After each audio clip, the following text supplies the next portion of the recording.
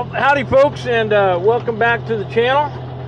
Today we have got to get out of the shop. I am tired of just working on stuff.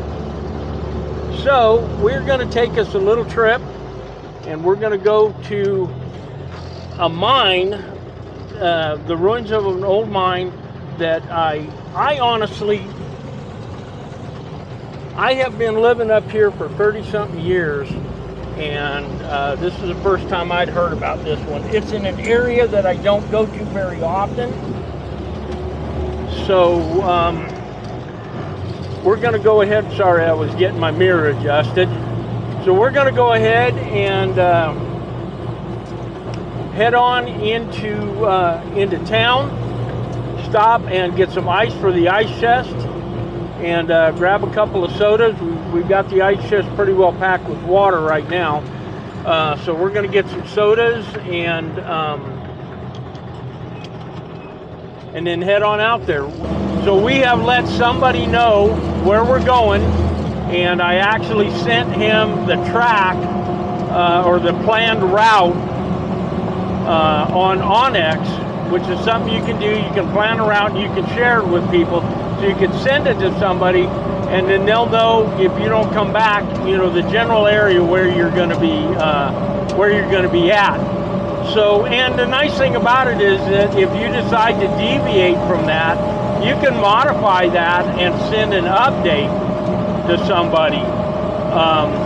And so, like I said, I'm not sponsored by Onyx. Hint, hint.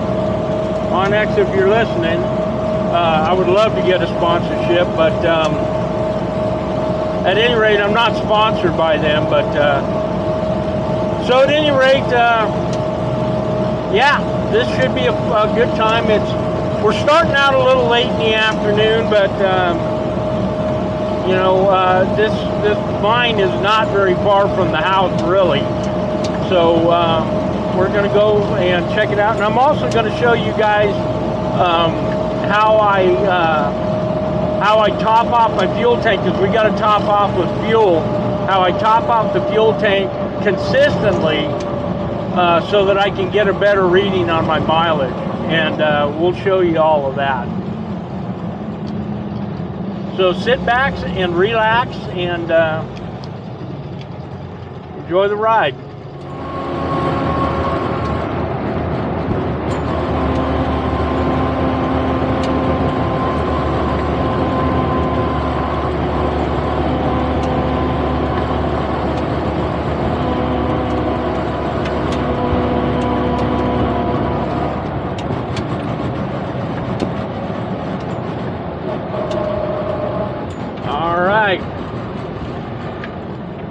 Here we are at Maverick.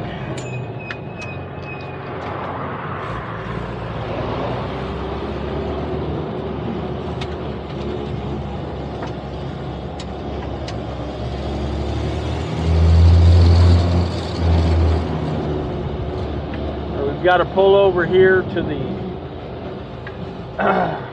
the pumps that has the ethanol-free fuel. I use the ethanol-free fuel in Private Parts here because it won't, it's available, number one, here, and number two, it won't go ahead and degrade, you know, like the fuel with the ethanol in it. It won't. If the Jeep sits for a long time, it's not going to tear up the you know, all the carburetor gaskets and seals, fuel hoses, you know, all the rest of that kind of stuff. So let's go ahead and get the stuff out to show you how I check the fuel here. Okay, the first thing I dig out is my logbook. I've got a logbook in here, and I keep track of my mileage in this logbook here. I use a DA form. I think this is what, a 1970. You can, if you just search DA form 1970 and try to search for the, you know, how to fill it out. Basically, this is how I fill it out. I put the starting mileage here, the starting date of the log here, and then in the first line here, it's extended dispatch, and then where I get my fuel at, the Julian date, the mileage, and the amount of fuel that I put in. So we'll get that out, and of course we have to have a right and a stick for doing that. So we're here in Yerington.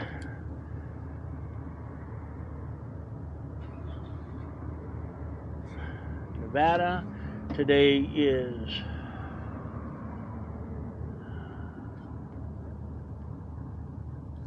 third of August, and the mileage is 30988.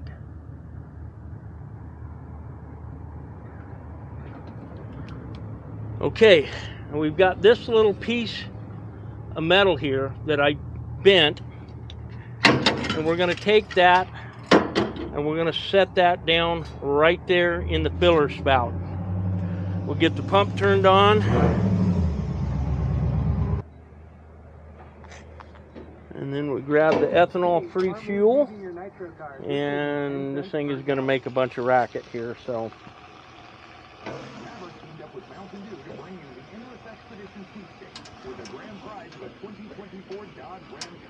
and what we're going to do is when it starts getting close to the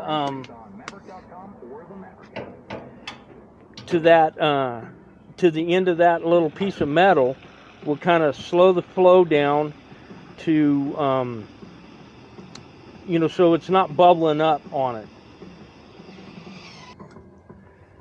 I don't know if you guys can see down in there that well, but we've slowed the flow rate down as much as we can.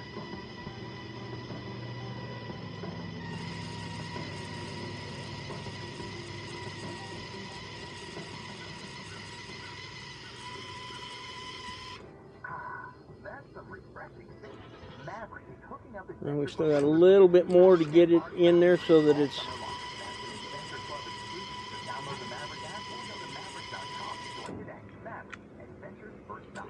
almost there, about a quarter of an inch more.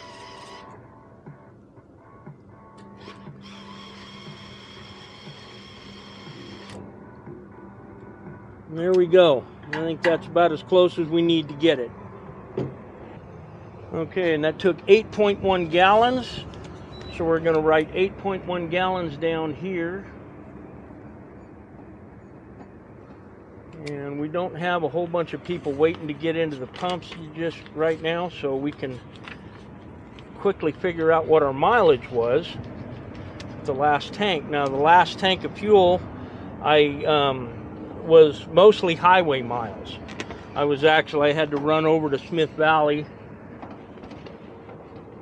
which is about 20 miles away, and so I probably put 40 or 50 miles on this tank. But let's find out how much we had.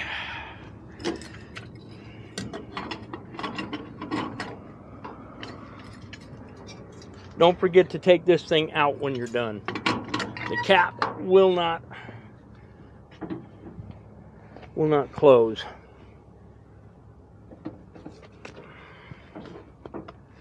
And sometimes I put it in this little deal right here.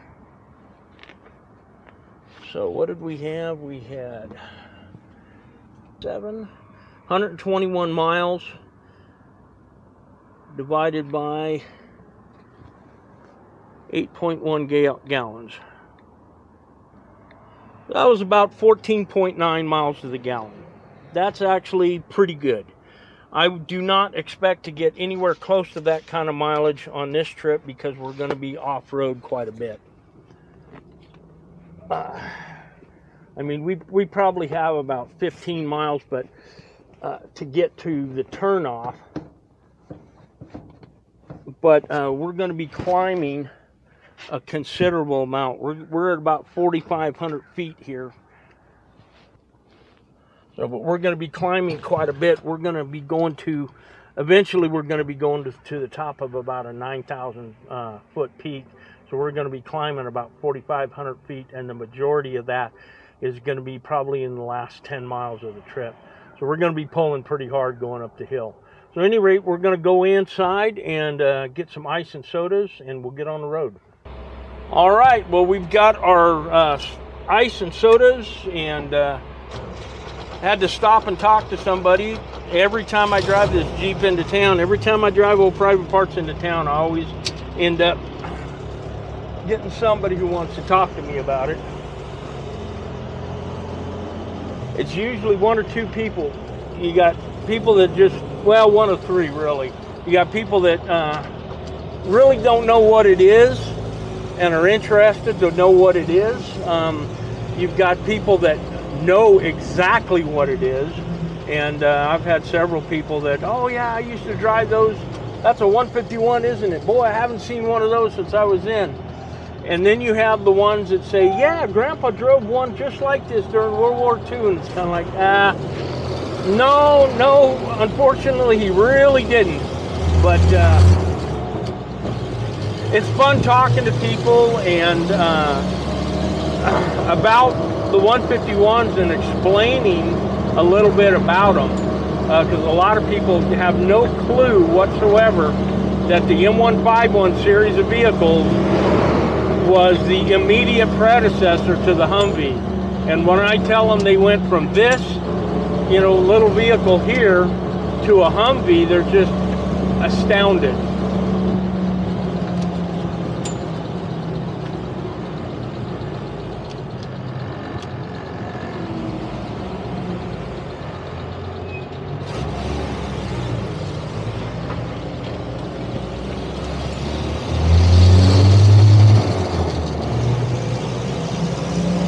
We're going to head south of town here on the pavement, and I'm not going to bore you with all the pavement running, so we'll see you guys back when I get on the dirt. Alright folks, well, we are on the nice gravel road here, and we're going to be on this gravel road for a little while.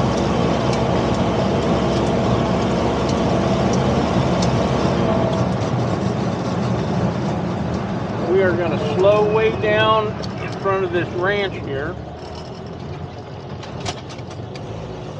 just because it's the polite thing to do. When you're out wheeling and you come up to somebody's house, be polite, slow down.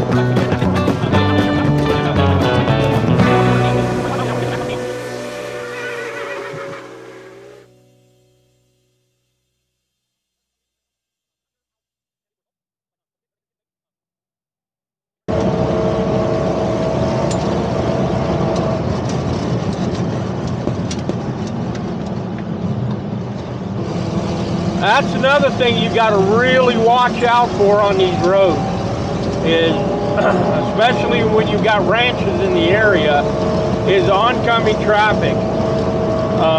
You notice how that guy was half over on my side of the road. He was going slow enough he was able to correct, and I had spotted him early enough that I was able to slow down and correct. But with these ranches out here, some of these ranches, like out there off to the right, oh lovely. Yeah, we got lightning happening today too.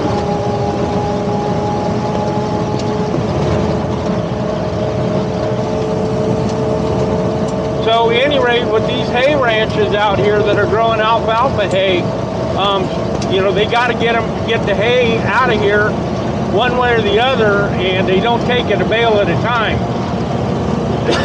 So it is not unusual to see semi-trucks running up and down these roads.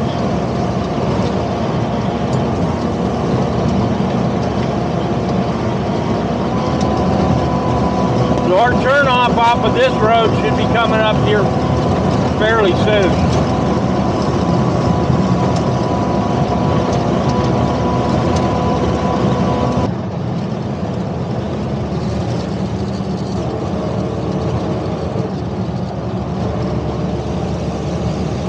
They have had some water on this road recently.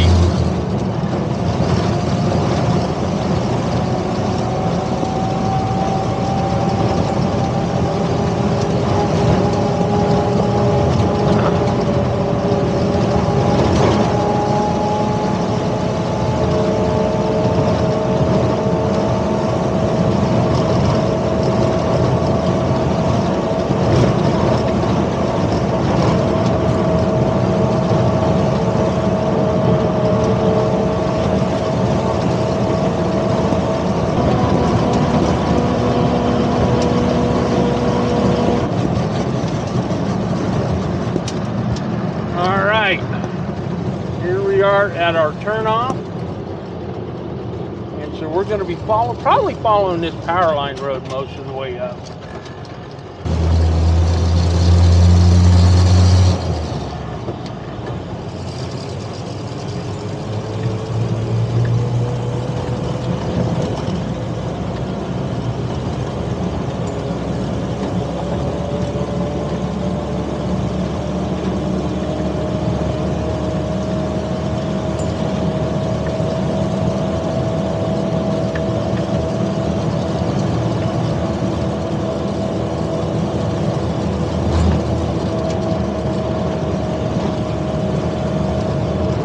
They generally will go ahead and keep most of these power line roads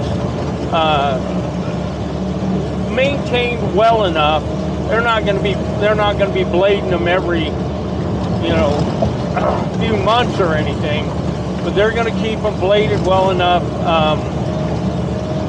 you know, and they'll repair them if they get washed out really bad, because the majority of these roads, like this power line road, is going to go straight up the mountain right in front of us to power the radio repeaters and things like that. This is something that I learned a long time ago. If you're lost and you come across a set of power lines, take a look at them first, and if they look to be maintained, you know, somewhat maintained, or if the power lines, you know, are not in disrepair, get on that power line road, because that power line road is generally going to take you closer to civilization. Now, it may take you a long ass time to get there, so it really pays to have a good idea where you are at. And that's where the GPS app on your phone, Onyx, there's another one that I use called Gaia, that's also a really good one. And so, you know, it will go ahead and, you know, you can go ahead and take the road that you're on, and if you've downloaded some offline maps, you know, because if you don't have cell service, the GPS function still works on your phone, or at least it does on mine.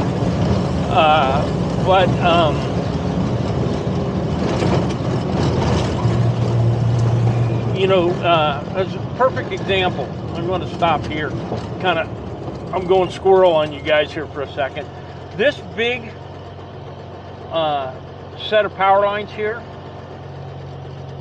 if I decided I'm done with this today, I'm going to go, you know, I can get on this power line road and I can follow this power line road, and this power line road will take me, it's probably close to 20 miles, I'll bet, but it will take me all the way to Highway 95 alternate,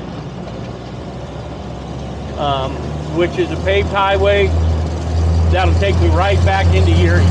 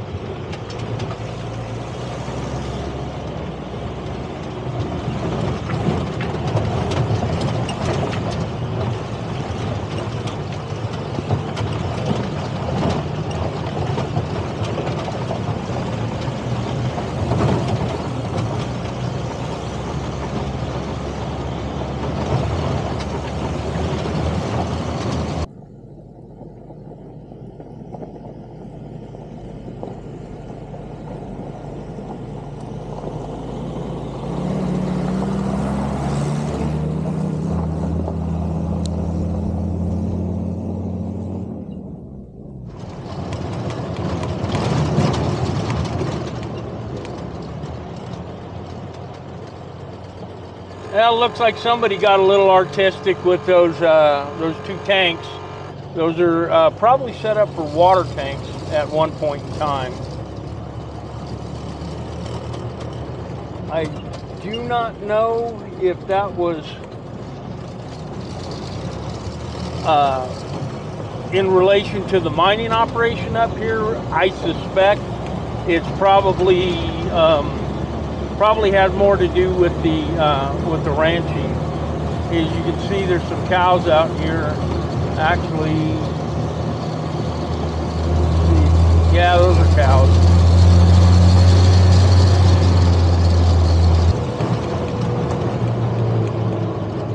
No, those are horses.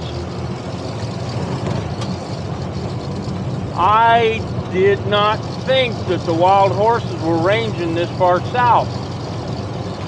I've never seen, you know, haven't really seen an awful lot of them down here.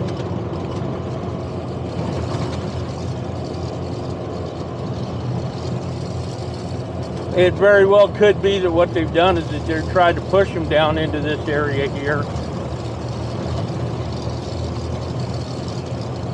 because further up north, up in Central Lyon County, up near Dayton and places like that, they really have become a nuisance. And people have been hurt, and I think there was at least one person that was killed by running into a wild horse at night on a 60-mile-an-hour highway. So we're just going to let them get on by us. They are pretty skittish, so they're not used to folks being around. If these were some of the horses that were up in the central part of the county, they would have just stood there looking stupid. And, that's just the way that they are. But these ones here are getting away from me, so it's a good thing.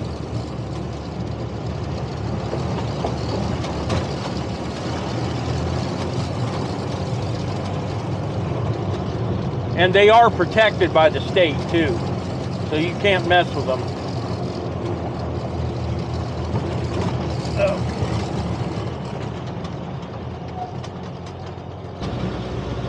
Now, I don't know if you guys can see it through the camera here. I guess I'll try to zoom it in on the editing. But at the top of that hill that's straight ahead of us is some radio towers. We're going to try to get all the way up to that today.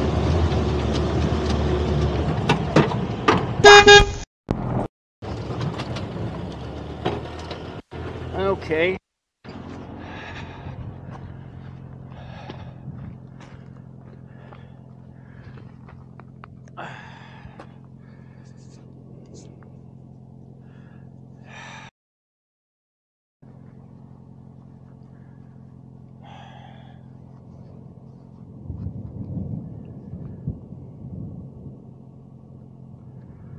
Well, I don't know how well you guys can see me now, but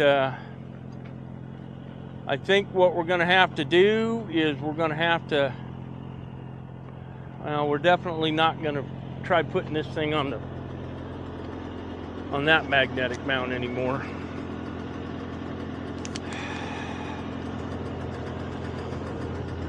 Because I think I just frickin' destroyed this thing.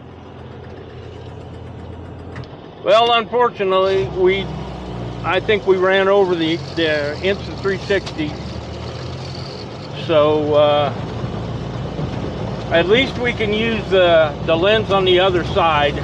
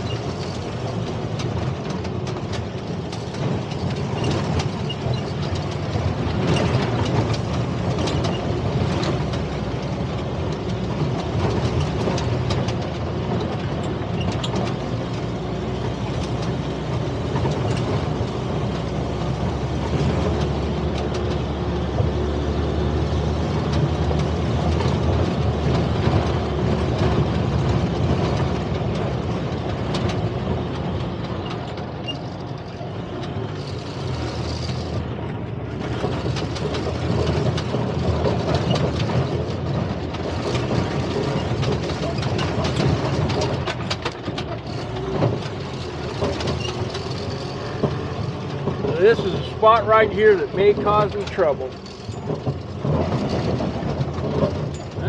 Or maybe not. There we go.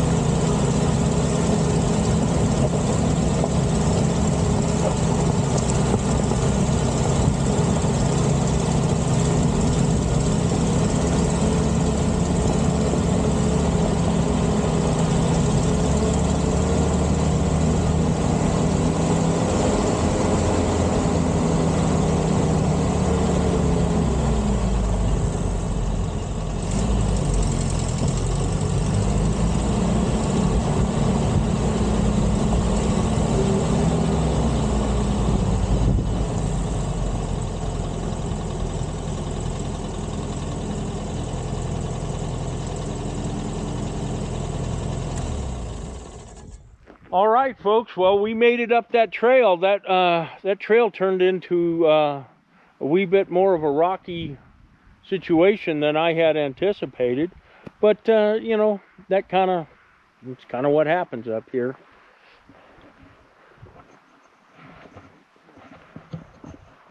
At any rate, judging by the construction of the ore chute here,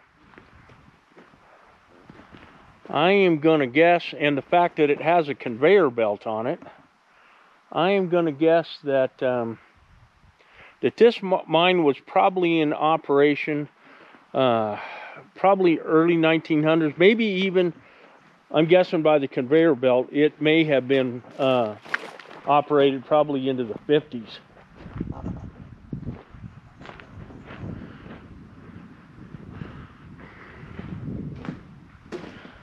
But yeah, you can see the ore chute there, and they had grizzly bars on it right there, and it looks like another set of grizzly bars that were here. Just, you know, get the big rocks out, let the smaller stuff down, and out through the conveyor belt there.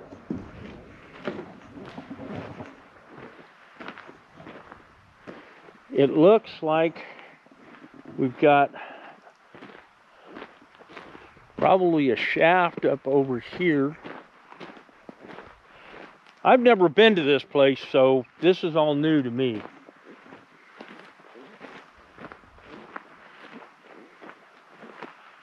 Well, if there was a tunnel there, then there ain't a tunnel there no more. This also may have been, yeah,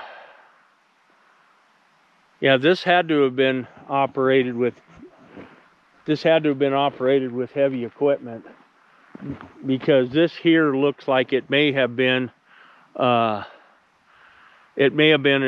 a tailings pile or an ore pile. But it looks like they went in with a loader and were moving the stuff from there to there. Well, let's take a wander around and let's see what else we can see here. So we're going to have a really pretty sunset, because it looks like that thunderstorm is going to be moved past. So we're going to get some a little bit more daylight on the way home.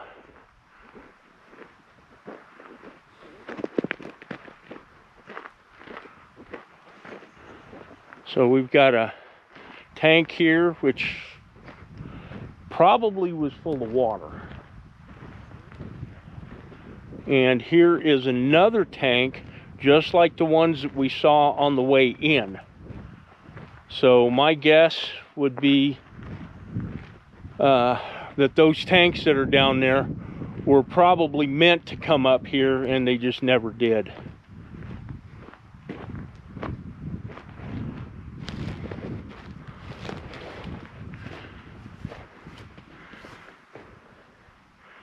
Yeah, I'll bet you this was a water tank.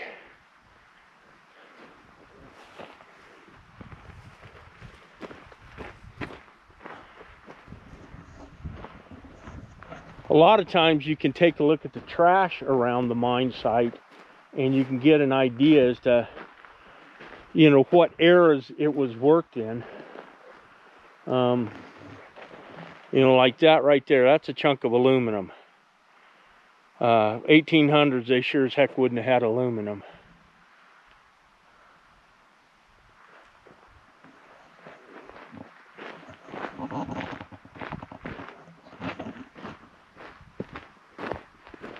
Now, I am not going to try to drive down this. Although, I think old Pvt Parts could make it down there and back. But as long as we're halfway walking down here, if we can do this without falling on my face, that would be way cool. I am glad I did not wear my cowboy boots today. This is something to think about on the stuff that I told you on the last video. When you go out, you know, dress for the occasion. I had a feeling I was going to be climbing up and down the hills, so those are what I'm wearing. All right.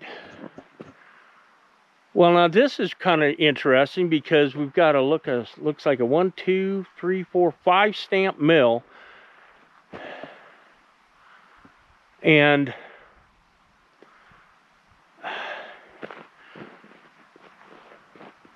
so this kind of stamp mill was indicative of early 1900s and in the 1800s. But you know, look at some of the concrete work here. That's not 1800s. And the other good thing to look at is the construction. You can see that was electrically welded. You can see that weld bead right there.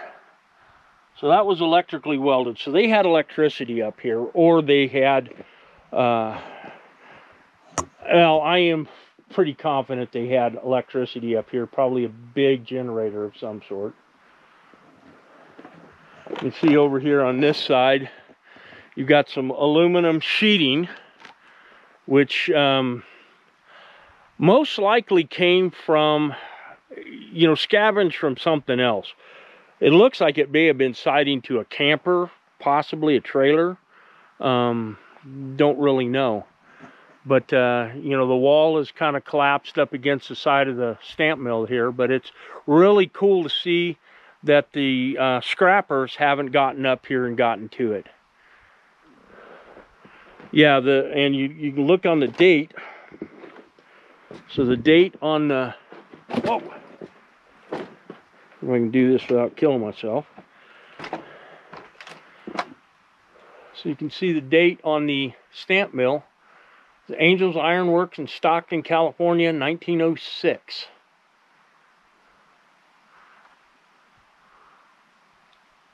And you can see that's pretty tall up there. You've got the flywheel there.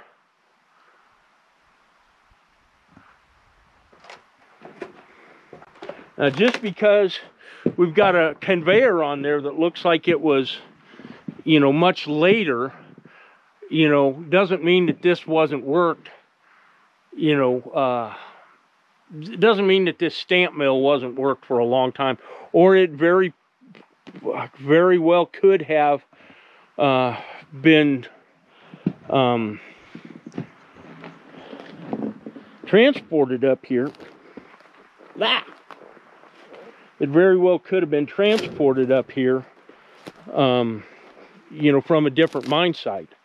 That was not an uncommon thing.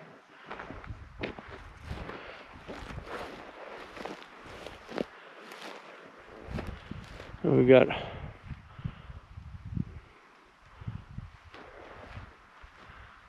okay. I'm not sure what that looks like. That might have been a dishwasher there.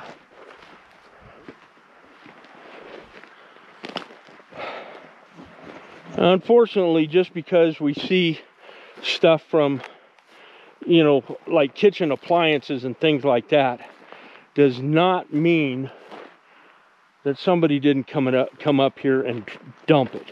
Chances are pretty good, probably not.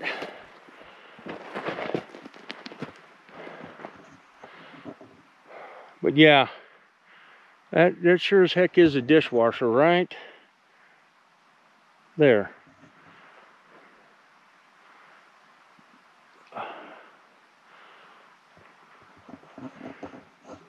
So, I mean, this mine could have been worked even up into the 60s.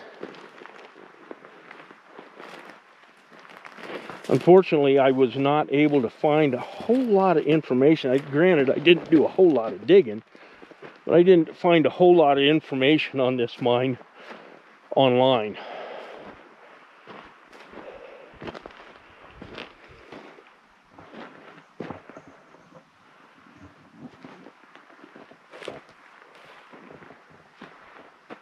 Okay, so you can see, and we'll go ahead and zoom in on that gearbox up there. That's looks like a gear reduction box. And I'm not going to even think about climbing up on that stupid thing. There's no way. But what I'll do is I'll get up, back up to the top level, and shoot some video down at that thing from a little bit closer. But it's cool to see a fairly intact stamp mill. So the ore would be dumped in up there. It would come down that chute there, which was probably the original ore chute on this thing when they first built this mine. And it would come down there, and then it would come down into the stamp mill, and those that flywheel would be spinning. It would be raising those hammers up and down and just making a god-awful racket. I can imagine they probably could have heard it from the ranches all the way down there, just a hammering away day and night. And so I'll bet that originally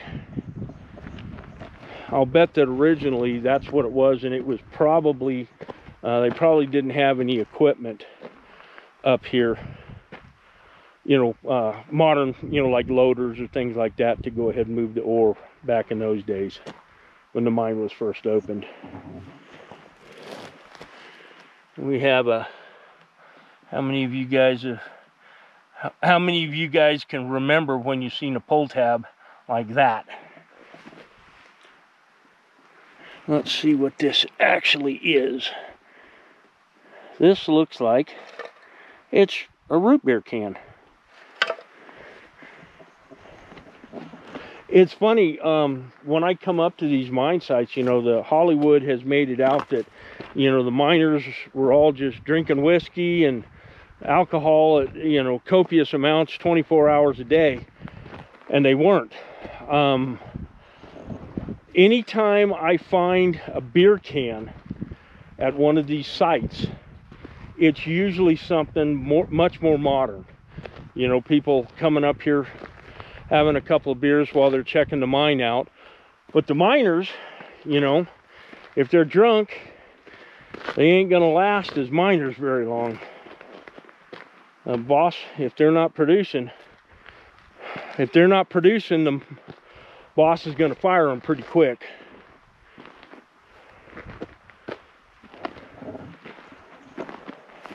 One of the things that I haven't seen yet, there's some old water pipes,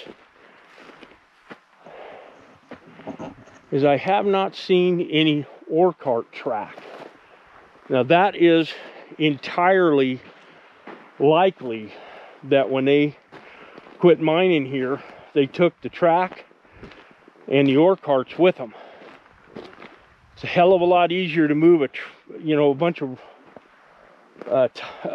track, you know, rails and ore carts than it is to move a stamp mill. I think this road here continues on up and it hooks up to a road that goes around up the top there. And so I think when we head out of here, I think that's the way we're going to go. We're going to go up and then turn around and come down the road that is up at the top of the site here. Okay.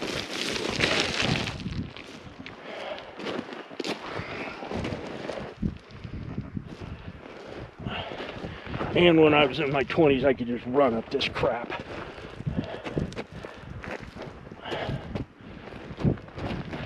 Of course, back in those days, I was about 20 pounds lighter and in a whole lot better shape. But you can see there, that's a tunnel. It's, you know, it's all caved in there. And then probably another one right up here. Okay, you can see the rocks right up there. I'll bet you that's a tunnel entrance too. Because back in the old days, the miners, they just followed the ore. If the ore went up, they went up. If the ore went down, they went down. Let's see if we can get up here and see if we got a tunnel opening. Okay, this definitely was a tunnel here, tunnel opening. It has been caved in. So,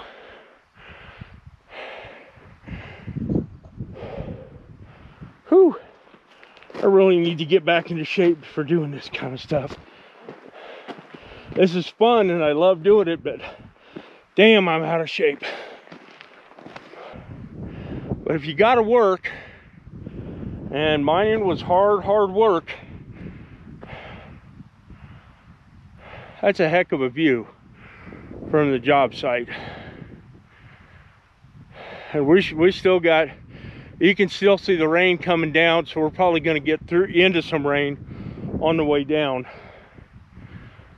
But let's get on back down to old Private Parts and go on up to see if we can make it to the top of the mountain. Okay, there is that gearbox looking. Oh, that is a pre-crusher. That's what that is. That's a little jaw crusher. And so what it does is it dumps down onto that conveyor belt. So it takes some of the rocks, you know, that are this size and bigger, a little bit bigger, but small enough to fit through the grizzly bars, and it'll go ahead and crush those up with that little pre-crusher there, and then it drops the more fine bits that get basically pounded into powder down there at the stamp mill.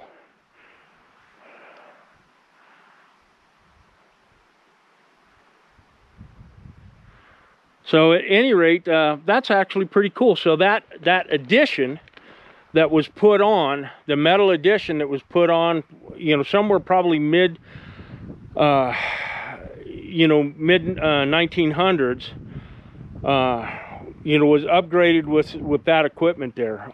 It would be really cool to get down there and get some pictures of it, but my fat ass is not going to step on any of that wooden structure down there. And I'd be real interested to see what was in that little shed looking thing, but ain't no way. Nope. When I was in my 20s, I probably would do it, but not now. No way. There is somebody that knows that I'm up here, and but I'm going to be real cautious so I do not fall, because that help I've fallen and can't get back up, it's not going to do me any good here. Nobody's going to hear me. So, at any rate, like I said, let's get back to going.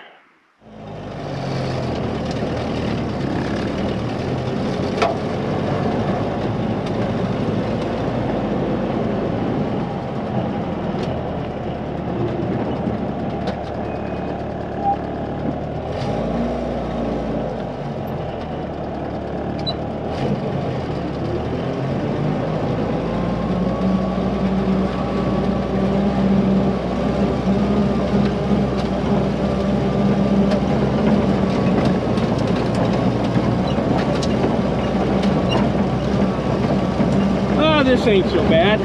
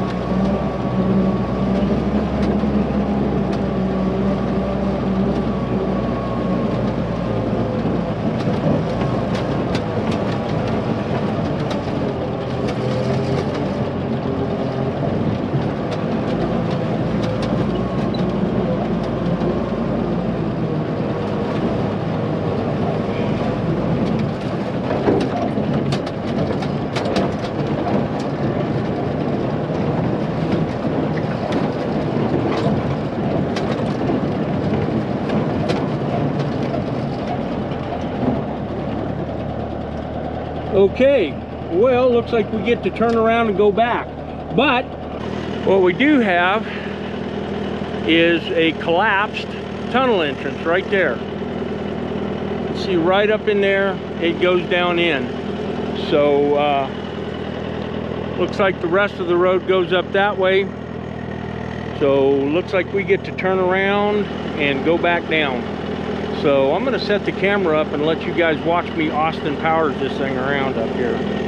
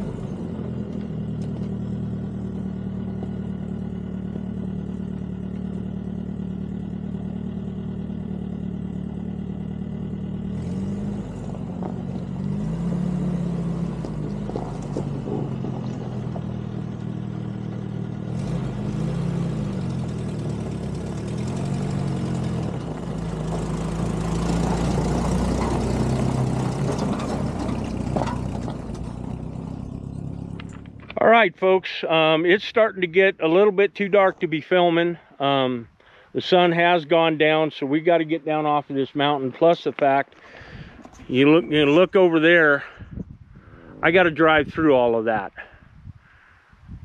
So, and I just got off the phone with my brother, and he said that it just absolutely unloaded on them at the house. So at any rate, I'm going to need to pay attention to driving and what I'm doing. It's starting to get dark. The camera's not showing it near as well as, you know, near as dark as it is. And so I need to get off of this mountain safely. So I hope you guys enjoyed this video. Please remember to like, share, and subscribe. And we'll see you on the next one. Thanks again.